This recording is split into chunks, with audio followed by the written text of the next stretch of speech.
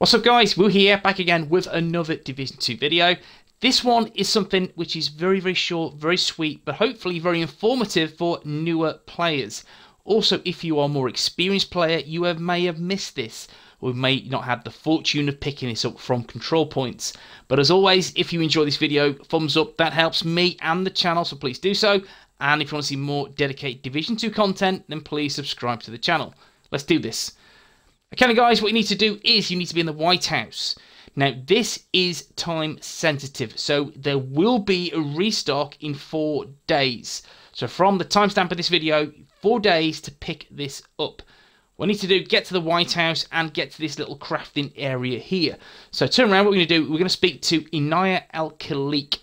Now, what we're going to do, we're going to go through her to sell options. So we just scroll down, you can see the exotic upgrades here, but then as you can see now here I don't have anything listed. I already have this, but I'm going to pop a picture on the screen now like this.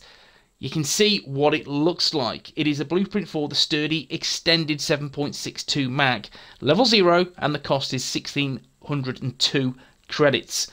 And as you can see, in terms of crafting, you need some credits, titanium and steel, and it unlocks at vendors projects or by beating an alert level 4+ control point. I've not had the fortune of picking this up from that, so I've purchased one. So guys, if you don't have one, instead of grinding, just buy it. It's easier. So that's what it looks like. Pick it up, buy it. From there on in, you need to go and see this here, which is the crafting bench, and scroll across to your mods. What we need to do then is we need to go and have a look at your magazines mods. Once you're there, just tag down all the way down to the bottom. You will see this, the sturdy extended 7.62 mag. Now you can see here the credits it will cost us 876 credits to churn this out, and also you need some titanium and steel. But the attributes is why you want to have a good look at this. You will get 20+ rounds at the compensation of 10% reload speed. But those 20 rounds pay dividends on your build, especially in PvP. I'd rather have the extra rounds rather than that reload of a couple of seconds, whereas you can still pepper someone with bullets. So this will increase your magazine from 30 to 50. And that 50 in the mag is essential in PvP.